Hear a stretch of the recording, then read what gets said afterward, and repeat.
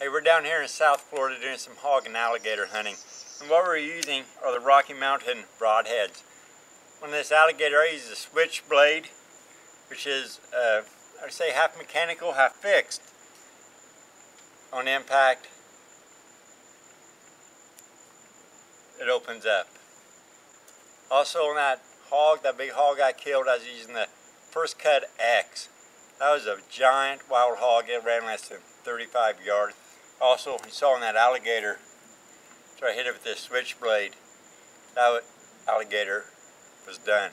We shot a lot of alligators with archery gear, and that was the first one I'd ever killed with one shot. Normally it takes an hour or two.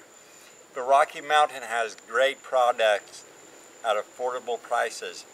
There are other lines of broadheads. They're a great line of crossbows that you saw me take that big hog with. This is the Rocky Mountain 360. My advice is stop paying high dollar. Rocky Mountain has great products that are affordable. You don't have to break the bank to be an archer.